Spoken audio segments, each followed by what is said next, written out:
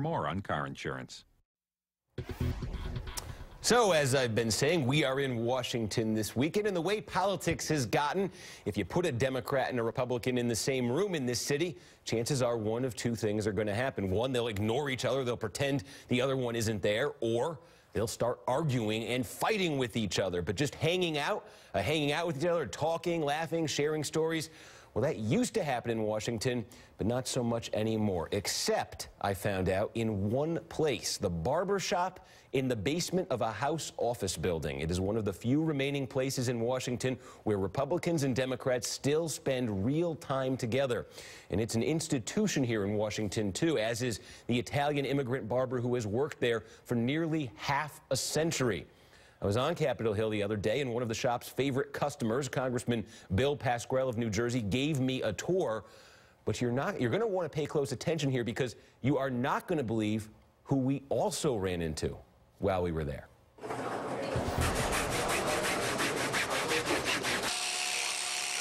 How many years now? 45 years. Only 42 months and 6 hours. So, got it for the hour. Is this your favorite customer?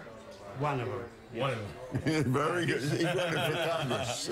We say the two parties never talk to each other anymore, but I'm looking at the pictures here, and they all seem to come together here. Yeah. They're talking here.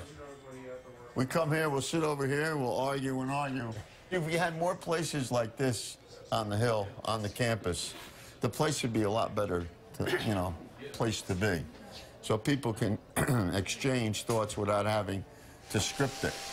It's interesting. I started coming to the House barber shop when the government was shut down, because the House barber shop is private, and so they were still open. The Senate barber shop was closed down as part of the federal government, and so I crossed over here to get a haircut during the shutdown, and Shelton does such a good job that I kept coming afterwards.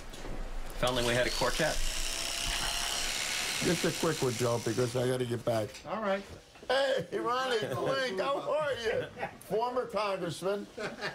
You know your buddy here. No, I never met him. What's your name again? I do, baby. Love you. I gotta go. I gotta run back to the hearing.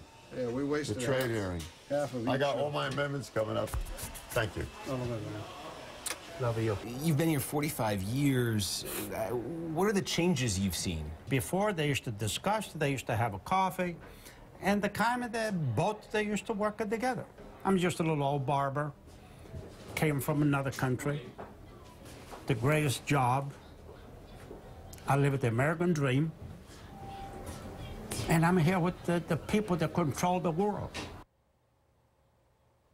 All right, and still ahead.